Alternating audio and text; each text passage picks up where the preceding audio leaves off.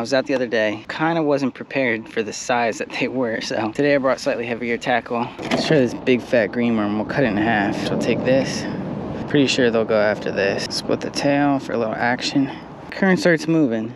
Big blues will come in. That's porgies. Oh, that's not a porgy.